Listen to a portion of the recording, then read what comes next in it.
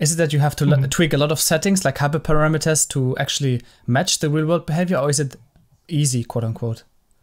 I mean, so it really depends on the situation, right? So we have some documentations in the NeuralPD.jl library where, a student kind of just said, here's a neural network I'm going to pick. When they trained it, it worked quite well, right? When you get to in some cases, you look at it and you try your neural network and your loss function, it stops at a certain point and you just go, okay, like this didn't approximate well.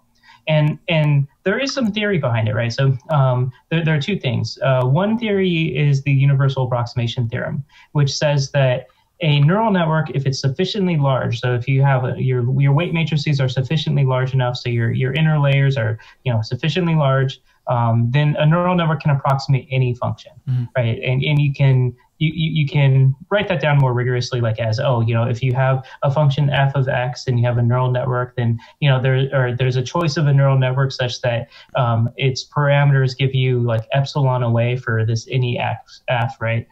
So you can formalize this discussion a bit more, but essentially, if your neural network is big enough, it'll be able to approximate the function. And so the first thing you have to do is like, if you try a neural network out, you get a loss in the end, and then you kind of go, that loss saturated before I thought it should, maybe try a larger neural network, right? But then there's all the different choices of different architectures, like, should you use different activation functions? There's really no theory that I know of on, if you choose different activation functions, then you'll get lower error in this case, or, what properties to look at. So you do kind of have to do this random walk of, here's the different architectures I'm trying. Here are the sizes of the neural networks. So look at what you're getting as your solution and kind of move it around, right? So in that sense, it's a little bit different than what you might be traditionally used to with, just like an ODE solver, there's a tolerance. And if you're getting too much error, you lower the tolerance, right? So that's very straightforward. And then if you're using, like a loop over like a fixed time step method,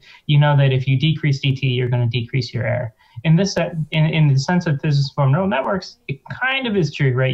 You kind of know that there's still this asymptotic limit. If you make your neural network big enough, it'll work. But you computationally can't do that, and it's kind of really much more difficult to figure out what that level is. It's hard to really guess what the first neural network you try, what area you're going to be saturating at.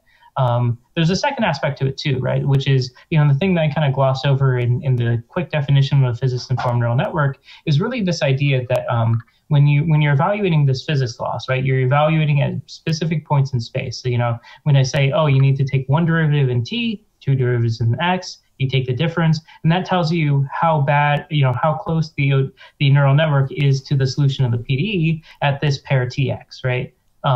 You can't check every single tx, so how do you actually sample over the space, right? And so you can actually prove that if you take more sample points and and they're all distance delta t, delta x apart, you send delta t, delta x to 0, you can prove that your loss estimate over the whole space is converging to the integral of this PDE. So you can prove that if you take enough sample points in your space, you are getting a pretty good view of how well you're solving the PDE.